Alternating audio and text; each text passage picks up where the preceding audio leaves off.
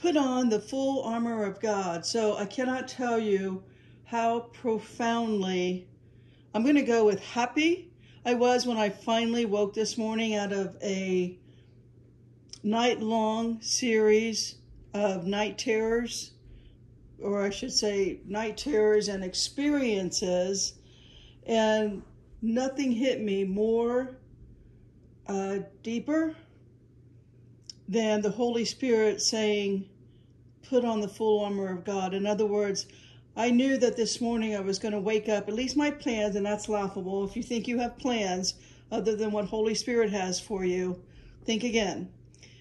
But the thought was, I have Bible study today, and I was asked to do a Bible study for some people on a certain topic.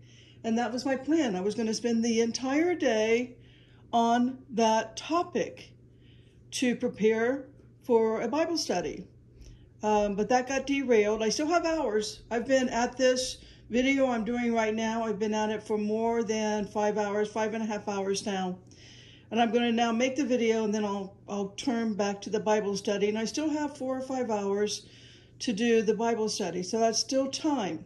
But the point is, I hope that you get how profound and that the whole put on the full armor of God, and how lackadaisical, at least for me, I will confess right here and now, how lackadaisical I was in understanding, let alone putting on the full armor of God.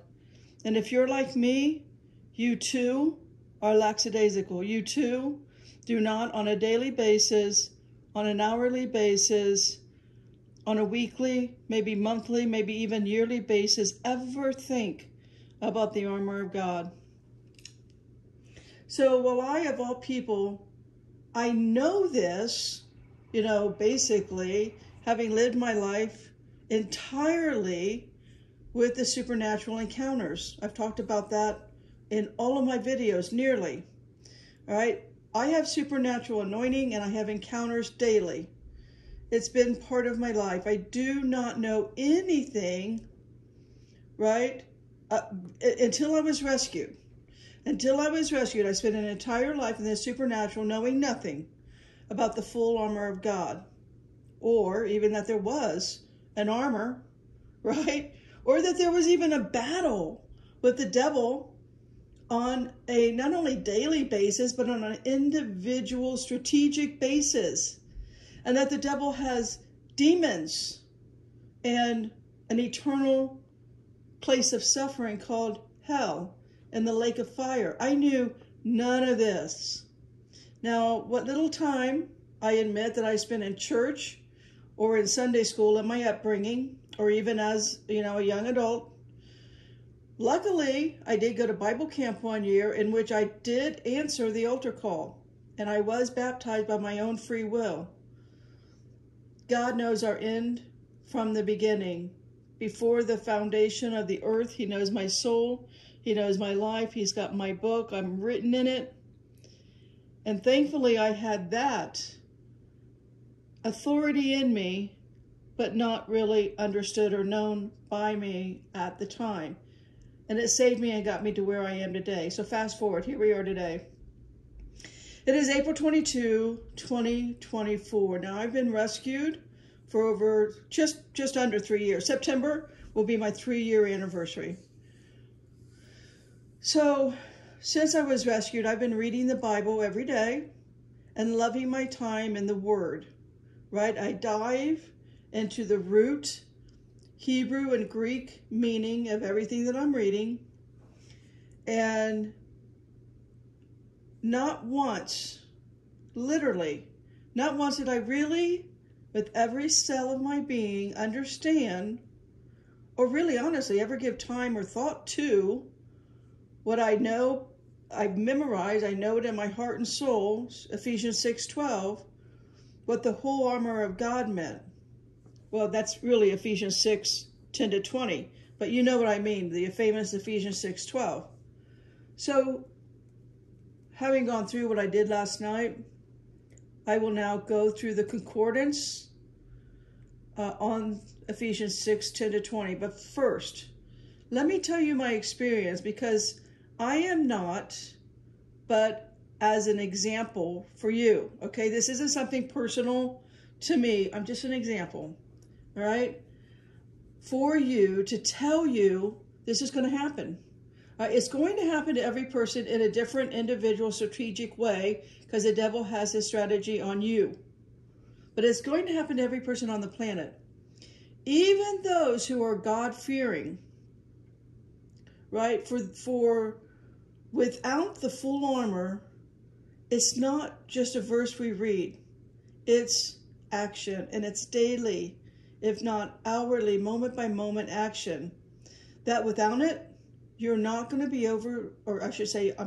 you will not be able to overcome the physical weight of evil that's coming unto our lives.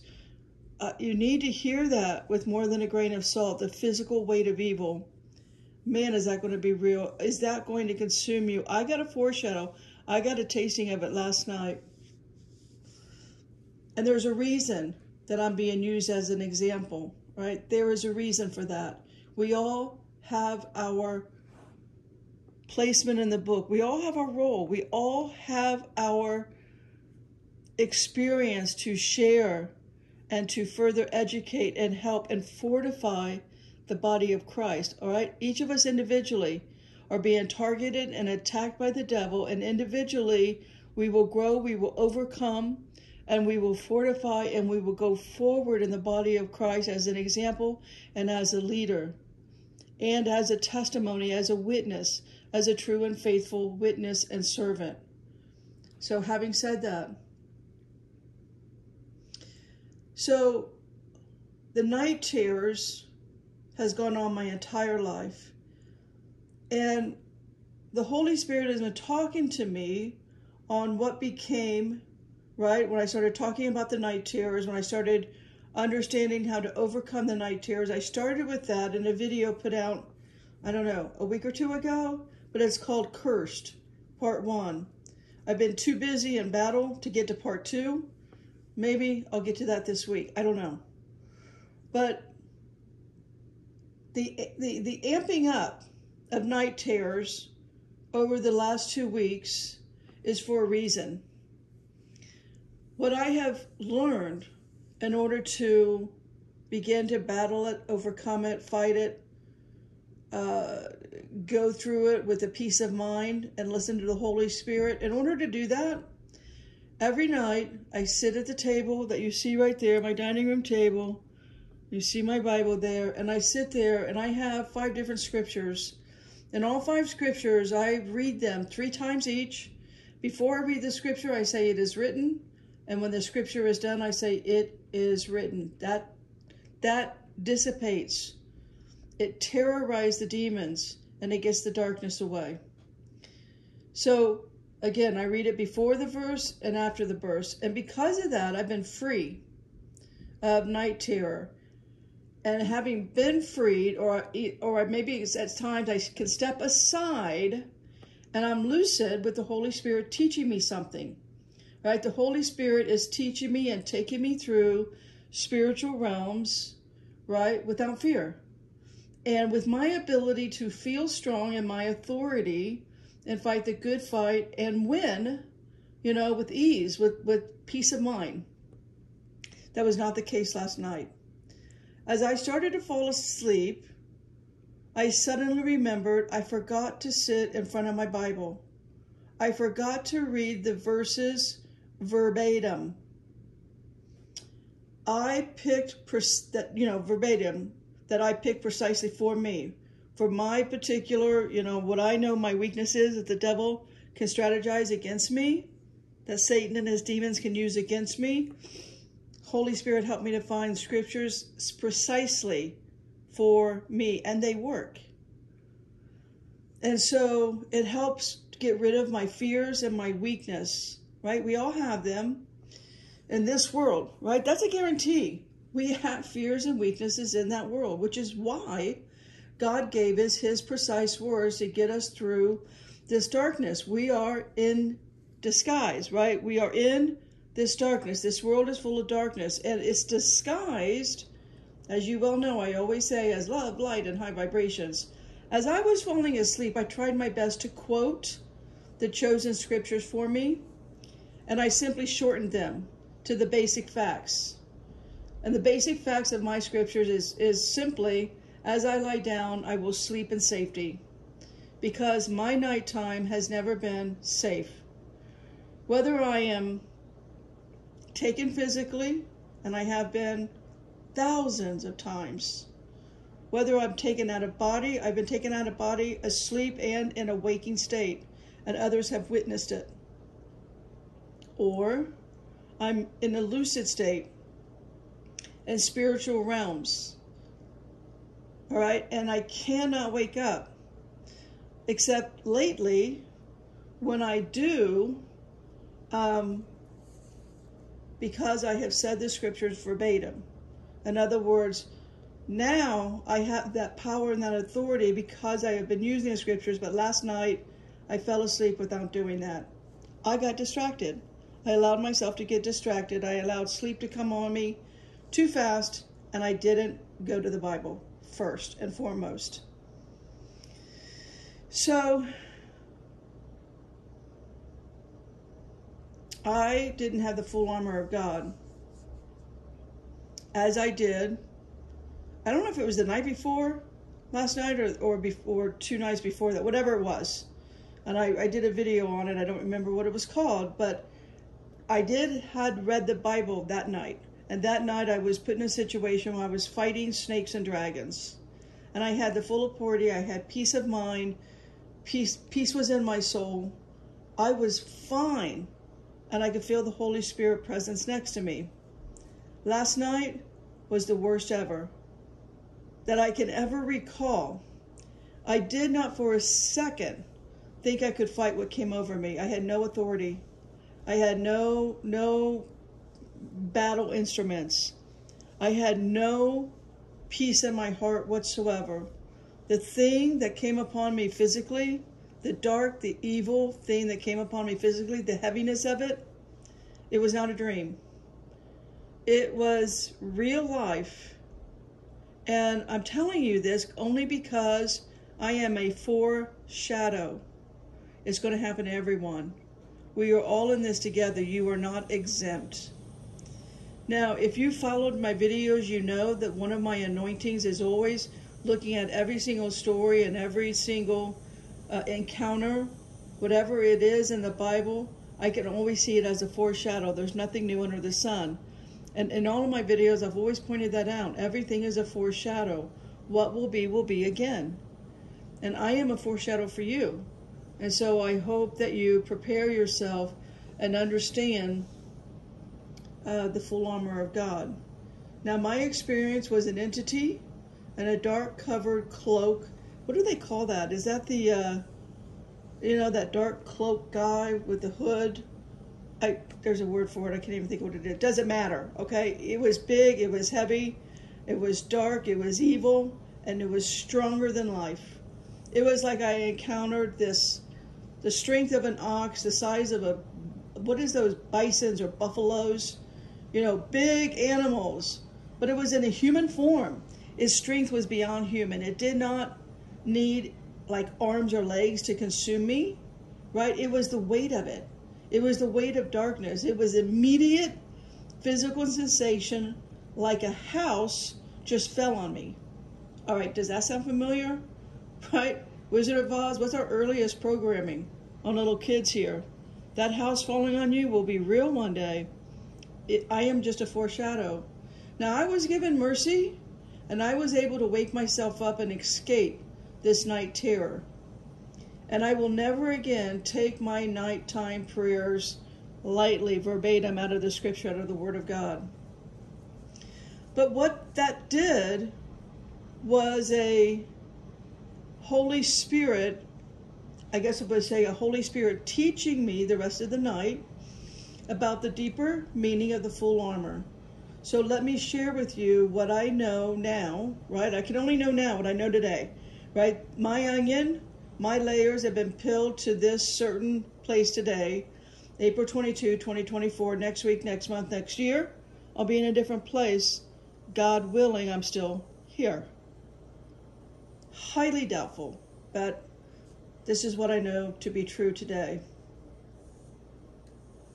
Now let's read the full armor of God. Holy Spirit has instructed me, as always, to do this exegetically. And instead of reading what has to be the only for me, right? Having experienced what I did, to not use my understanding, really ever. But let's look to our Bible stories for the meaning, for it is our foreshadow. It's our history. And it's all we have to lean on, not our understanding, but those God chose to fight his fight in this dark kingdom. Those are our brethren, all right? Abraham, Lot, David. So those are our brethren. Aaron, Joshua, those are our brethren. Let's lean on them. Let's look to them for understanding our role today, our fight today, our armor today. They are our foreshadow. Let's go to those stories and understand, let's use that. All right, so never, ever, ever, ever go on your wisdom. That's just vanity of vanities. Let's get started. Ephesians 6, 10 to 20. Ephesians 6, verse 10. Finally, my brethren, be strong in the Lord and in the power of his might. All right, there's one word here that is key. That word is power. Let's look at power. There are literally 100 in today's mindset and our knowledge today, just off the top of our head, we could use the examples of the word power in 100 different ways. So let's go look to power in Scripture. All right, you can do that one word study. The word power in Scripture has 260 verses. But for me, here, when putting on the full armor of God, what stood out for me was in 1 Corinthians 1:18. For the preaching of the cross is to them that perish foolishness, but unto us which are saved it is the power of God. Now that's power. Now you can look at the other 259 verses of power, and you can think about power in your own life and your own mindset. But if you think anything is going to give you power beyond 1 Corinthians 1:18, you need to stop, pause right now, and just stick with that until you understand what that's saying. Only the preaching of the cross gives you the power of God. Ephesians 6, verse 11, put on the whole armor of God, that ye may be able to stand against the wiles of the devil. Now, we will break down the whole armor piece by piece, but here in this verse to note is the wiles of the devil. Wiles in the concordance means schemes. So here, we know that the devil, Satan, the dragon, the snake in the garden, has an individual plan, hear me now, an individual plan for each of us, for we are all unique in our weakness of flesh and our walk with God, and it differs by the hour.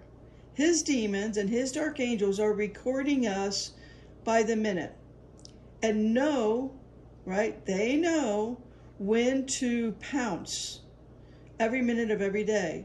If not just in our thoughts, which will eventually, of course, lead to action. Those actions will, of course, lead to addiction, because everything grows like a fungus, like a weed. All right, this tells us that there was a coordinated plan of attack against believers. Here, Paul does not have in mind physical violence. Paul is telling us this is a spiritual battle. Right? He's going to explain it in the next verse, Ephesians 6:12. The devil appears to be specifically seeking to destroy the good work of all believers. Thankfully, right, the devil's power is no match for the power available through God. But believers must pray and be fully reliant on God's resources, right? To stand firm We will read that again in a further verse, Ephesians 6:13. So God's resources, we need to stand firm against his attacks. Using the armor of God fully is the key to surviving the spiritual onslaught. The restrainer is going to be let loose, and the spiritual onslaught is going to be on the surface. There'll be no veil. There'll be no hiding or turning your head, sticking your head in the sand. There'll be no running.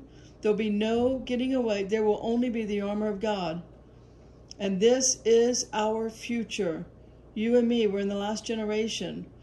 Our kids, our grandkids, the last generation. This is what is going on. Let's not put our heads in the sand. Let's read on.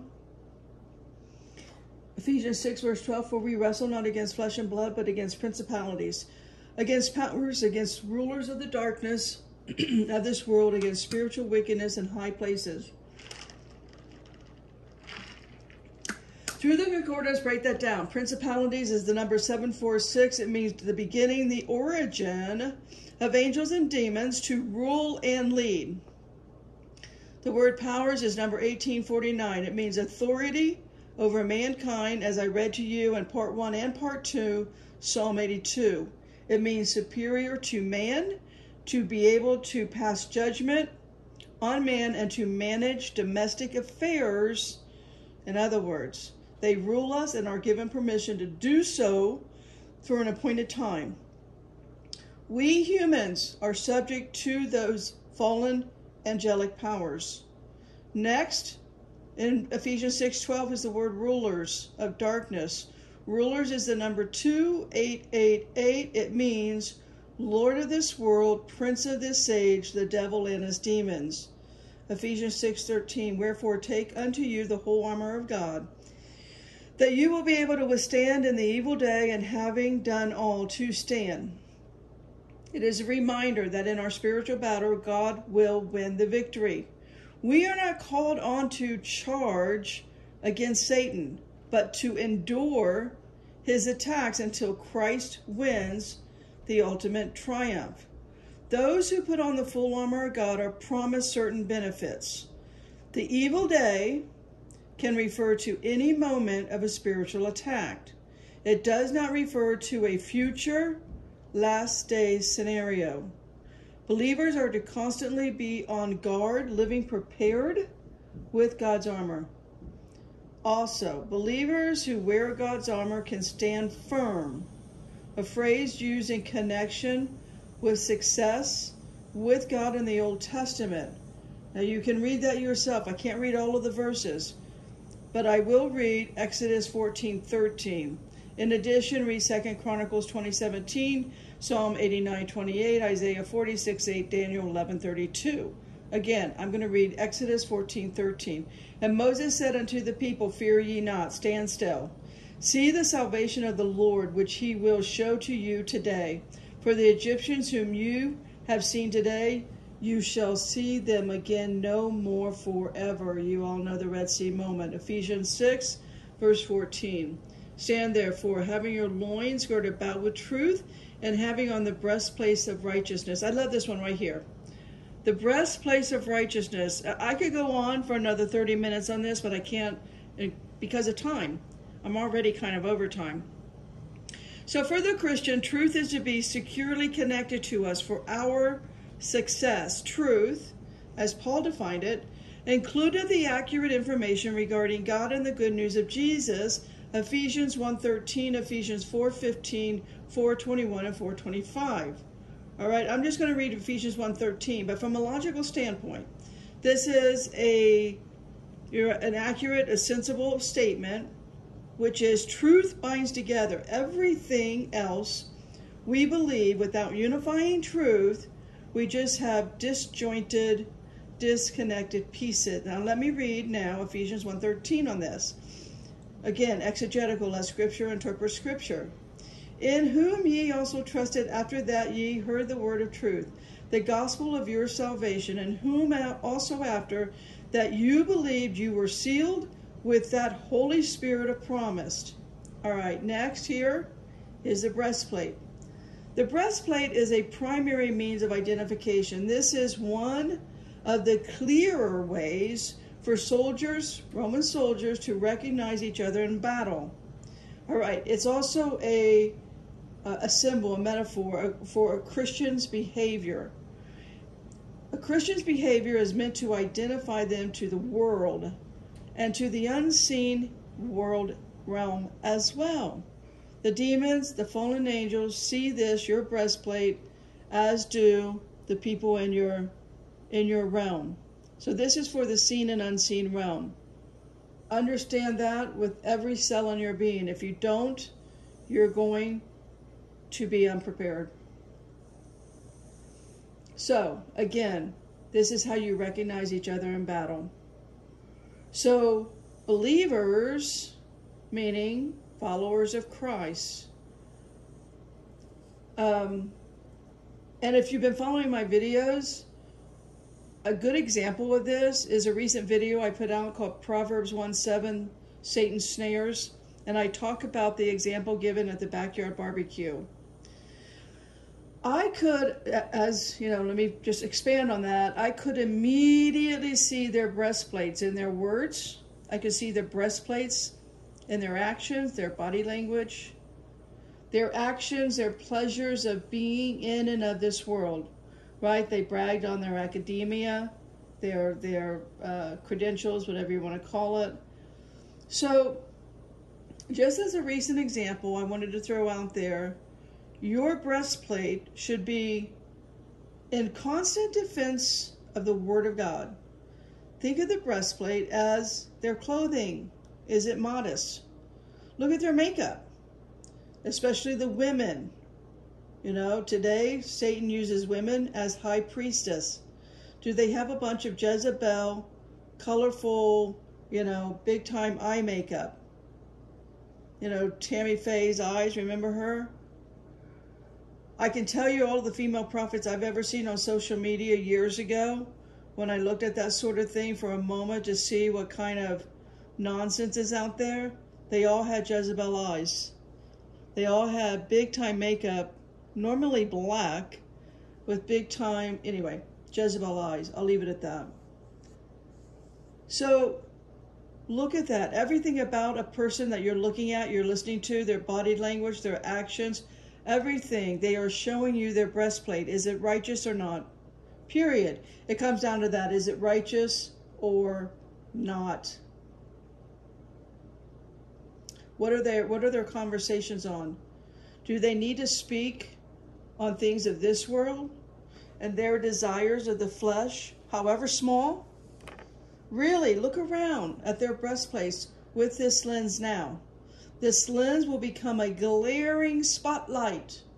They are either for Jesus or against him, period. And your sword will be automatically drawn before you sit among the snakes and the scorpions. When you hold all of the people around you with this lens, see now how your world might change. Ephesians 6:15, and your feet shod with the preparation of the gospel of peace. Now here is the most precious of all. Here I want to read just this one little Ephesians 6:15 here. Your feet shod with the preparation of the gospel of peace. This is beautiful. I put in gospel of peace into the concordance. There's only one verse, so let's read that. Exegetically, a scripture will always interpret scripture. I knew there would have to be a verse talking about the gospel of peace to explain it, and let's read it. Romans 10:15, and how shall they preach except they be sent? As it is written. When you come across one of the 80 verses in the entire Bible and it uses the words as is written, sit up, read it 3, 4, 12, 20, 100 times, because it is the most important verses in the Bible. When you see it is written, do a one-word study. Actually, it's a 3-word study. There's 80 verses. I cannot emphasize this enough. Let me repeat. Romans 10:15. How shall they preach except they be sent? As it is written, how beautiful are the feet of them that preach the gospel of peace and bring glad tidings of good things. So here Paul is making a reference. Soldiers that are ready to run into battle. The gospel of peace likewise makes a believer ready for spiritual battle. Shoes, let's just look at it. Really, shoes give you the ability to go almost anywhere. Shoes provide traction. Just like the gospel anchors our faith in certain basic universal truths. Without that, we find our foundation slipping. Right? The peace given through the gospel is the answer to most of our daily anxiety. We can cast our cares on God because he cares for us. Right? Something as simple as 1 Peter 5:7. Casting all your care upon him, for he careth for you. So further connecting the concept, right, of shoes with the gospel of peace also is the idea of believers taking the gospel into daily battles, sharing it wherever they go, right? Side note, read Matthew 28:18-20. Believers are given the gospel of peace in order to be ready for battle and to help others facing spiritual attack. All right, moving on. Ephesians 6:16. Above all, taking the shield of faith, wherewith ye shall be able to quench all the fiery darts of the wicked. So the attack is from the evil one, Satan. Jesus teaches us to pray for protection against Satan as the evil one. Matthew 6:13, the Lord's Prayer. Satan cannot be everywhere at once, since he is not God. Yet, now he does have demons and fallen angels with us, recording and accusing us at all times. But Satan himself, so don't confuse that, what I just said. Satan himself cannot be everywhere, but he has a military, strategic, demonic army that can be and will report to him all of our thoughts, actions, and deeds, as well as report them to God. We will stand before the throne with an accuser angel and our holy angel. So let's not forget that. So while Satan can be everywhere, Paul is saying that Satan attempts to attack every believer he can. Like a military commander, he can attack Christians indirectly through his demons. When we put this into context in Paul's day with how the Roman soldiers used a shield, they would stand together and in this way protect not just themselves, but those besides them and behind them like a wall. Okay, this is telling us as a body of Christ, we must surround ourselves with others that have this knowledge, that have this faith and readiness to defend the word and attacks from the rise of the evil high priestess. We must know Satan's strategy, of which the church body is very unaware. And find your fellow believers. Can I just say, if anybody is in Sedona hearing this, please call me, because I do not have anybody, right? My shield does not have any, I don't have any shields on either side of me, in front or behind me. So if you're a soul in Sedona and you want to be saved, you want to come to this knowledge, call me. Just call me. I'll counsel and sit with you as long as it takes that you become a bride in Christ. Ephesians 6 verse 17, and take the helmet of salvation and the sword of the Spirit, which is the word of God. There is nothing more important than that right there. If you had gone through what I went through last night, and when that heaviness comes upon you, I don't even know what to say. Let's break it down. Unbelievably, let's read it again. Ephesians 6:17, take the helmet of salvation, the sword of the Spirit, which is the word of God. First off, helmet of the concordance is number 4030. Helmet is 4030. What does helmet mean? It literally has nothing to do with the headpiece. In the concordance, it says protection of the soul. No headpiece. But literally your salvation is your soul's protection and none other. And while in battle, it is the and only will be the word of God, not yours. Not yours. Can I say that again? Can I repeat that? Your words are vanity of vanities. During the temptations of Jesus by Satan, Jesus used scripture on all three occasions to overcome temptation. He is your example. He leads by example. He gave you how to overcome. All 3 times it's found in Matthew 4, 1 to 11. Now those who study and know Scripture can best strike back against temptation and prevent the devil from knocking them off their post. All right, take note here. In Matthew 4, 1 to 11, there are 3 scriptures I've already said that Jesus uses. And he uses what he says, instead of saying those 3 scriptures, he only needs to say, it is written. He knows what is written. Satan knows what is written. And Satan has to back down. Jesus doesn't need to use the scripture. All he needs to say is, it is written. And Satan, after 3 times, bam, gone, done, it's over. It is written. If you cannot think of anything other than it is written, think that. Think that. Because at that moment, God will send the Holy Spirit and give utterance into the unseen, evil, dark world that is attacking you.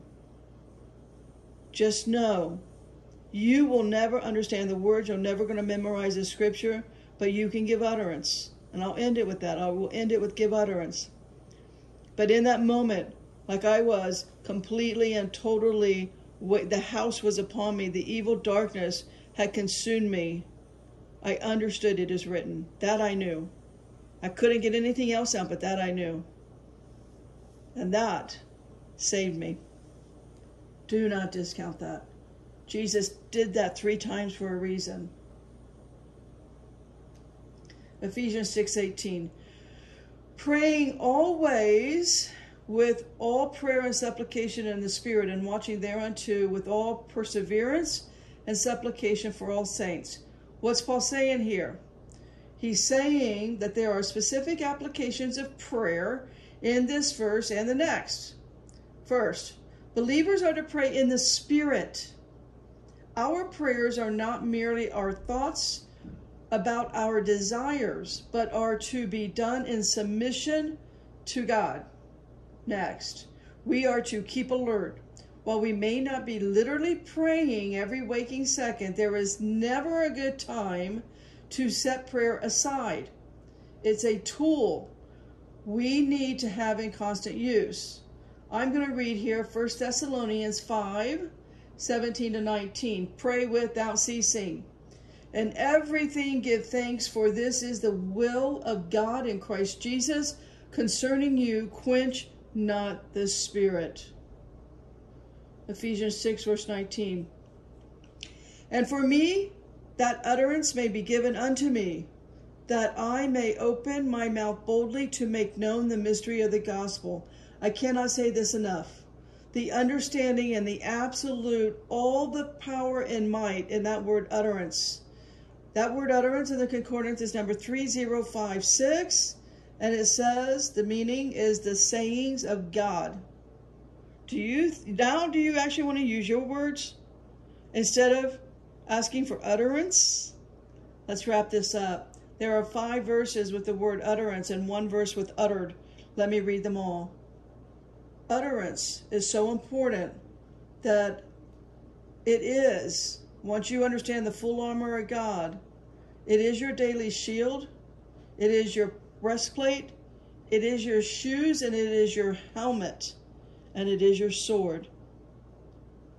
Understand this if you're going to do nothing other than increase in spiritual warfare and battle, and you just need this understanding. I'm going to go with utterance in order, and I'll end with uttered. Utterance, Acts 2:4, and they were filled with the Holy Ghost and began to speak with other tongues, and the Spirit gave them utterance. 1 Corinthians 1:5, that in everything ye are enriched by him, in all utterance and in all knowledge. 2 Corinthians 8:7, therefore as ye abound in everything, in faith and utterance, in knowledge and in all diligence, and your love to us, see that ye abound in this grace also. Now, of course, we just read it in Ephesians 6:19. Ended utterance with Colossians 4:3. Withal praying also for us that God would open unto us a door of utterance, to speak the mystery of Christ, for which am also in bonds, for which I am also in bonds. That's Paul speaking as he was under house arrest, chained most likely to a Roman soldier, or chained in his house. And that's Paul speaking right there. Now, of course, my everyday prayer to go to, period, every day. Mostly I say it in the shower. For some reason, this is when I enter the shower, I start with Romans 8:26. Every day, every time I take a shower, that I enter the shower with Romans 8:26. Likewise, the Spirit also helpeth our infirmities, for we know not what we should pray for as we ought, but the Spirit itself make intercession for us with groanings which cannot be uttered. And Paul ends Ephesians 6, verse 20, for which I am an ambassador in bonds, that therein I may speak boldly as I ought to speak. Paul is telling us here, he is declaring God's truth boldly was the right thing to do. He did not view being quiet about his faith as honorable. Instead, he asked for faith to speak even more boldly about Christ. This was quite honorable and admirable, given the fact that he was already in prison because of his preaching of the gospel. Paul, like us, refused to back down, and he wanted to become even bolder in presenting the good news of Jesus Christ. And this potter will do the same. Amen? Potter out.